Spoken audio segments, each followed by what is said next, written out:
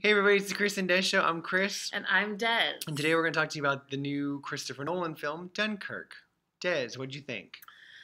Okay, it's about World War II or one? Two. Two. I don't know which World War it was. And they're stranded on the beach and they just have to get across the channel. That's it. But they're stuck there and anybody who's trying to rescue them is getting blown up. So, it's a really good movie. It's just high stakes the whole time. Now, I want to warn you, and this is not a spoiler, I don't think. There's a time element in this movie that if I wasn't sitting next to my friend Chris and said, I don't understand why it's daytime in this guy and it's nighttime with that guy. They tell you at the very beginning, this storyline takes place in an hour. This storyline takes place in a day, and this storyline takes place in a week.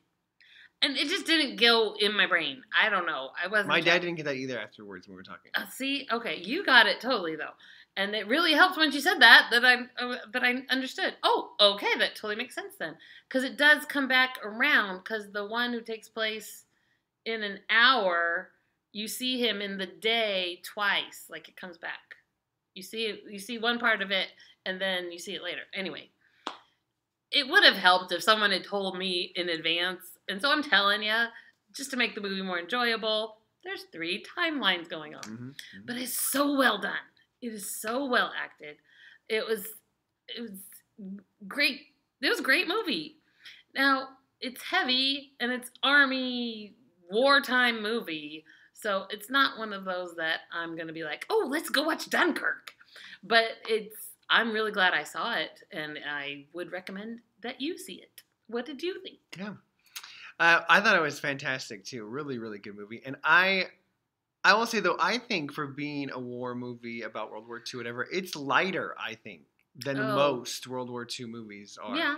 It's because it's bright. It's sunny for the most part. There's, like, this one nighttime part. But even though like, it's heavy. Obviously, World War II is a heavy subject. But people dying. It's not like so heavy. It's not like Detroit. It's not like it's not even like Hacksaw Ridge or something like that. Yeah, it's not. So yeah, it's lighter. Times. It's lighter. Yeah.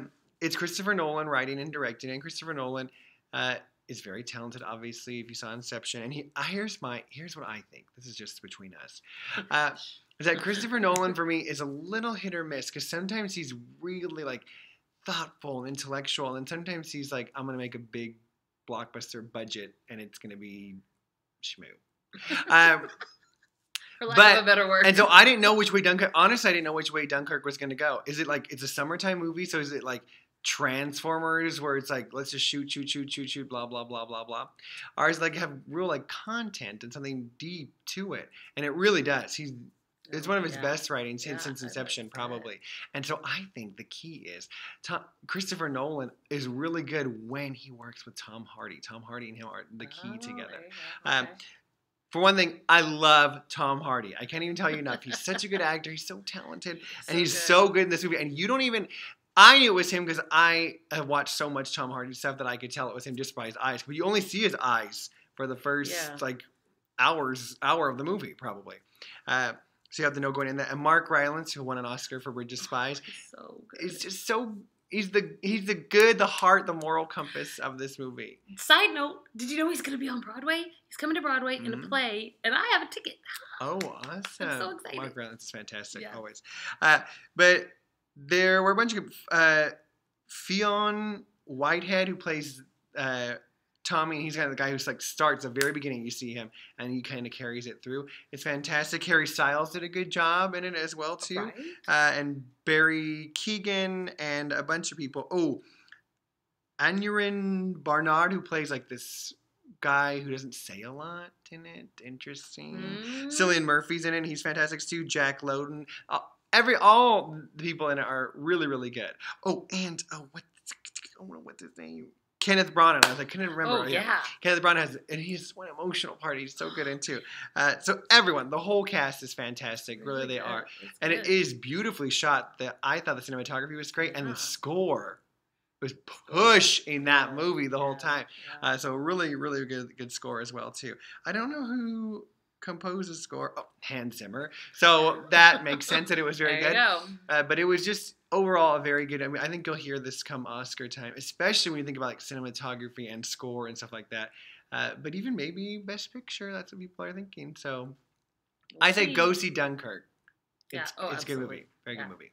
And see it in the theater because of the cinematography. We saw it in IMAX. I would recommend that yeah. IMAX.